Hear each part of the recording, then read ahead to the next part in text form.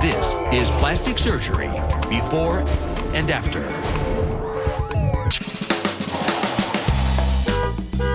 Yo-ho, get in the car! Jeez, patience.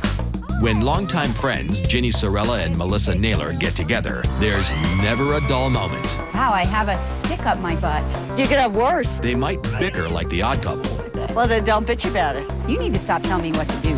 but there's one thing they agree on. The time has come for plastic surgery.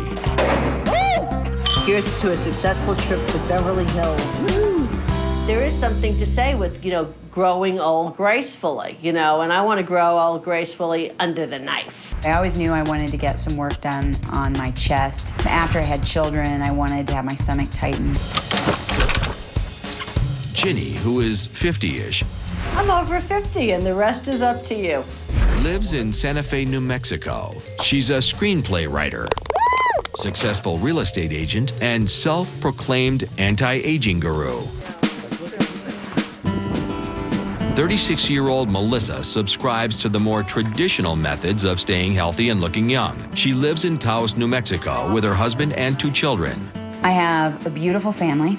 Fourth quarter report card. Awesome.